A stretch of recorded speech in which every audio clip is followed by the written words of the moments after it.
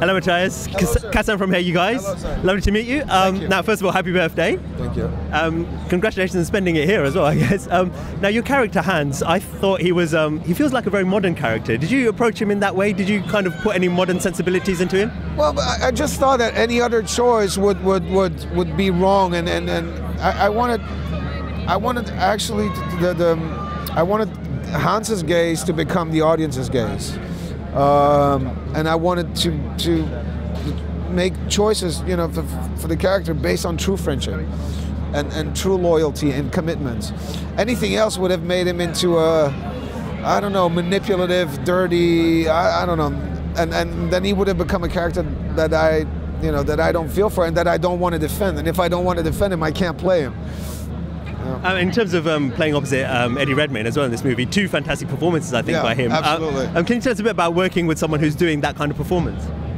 You know, you just enjoy and you just watch, listen, and learn. You know, you learn from everything. You learn from everything, and you have to remain curious. But I think he did a wonderful job. The first time I saw him dressed as Lili, I completely forgot about him. Completely. Did you find anything out about the time in which the film is set as well that you weren't expecting? Did you find it was more accepting in a way, or as conservative as we might imagine?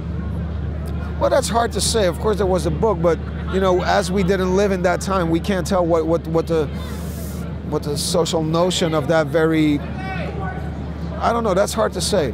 I think there must have been some open-minded people back then as well, but it must have been more conservative than it is right now. That's for sure, 100%. And do you think, in terms of the film being made, do you think it could have been made a few years ago, even a few short years ago? Because I think people are more accepting now than they were. I think the film always comes out when the time is right, you know, and I think that's what you need to embrace. You never know what it might have meant if it came out a couple of years ago. You're right. You don't know what it might have meant or might mean if it would come out a couple of years from now. I think the right time is now.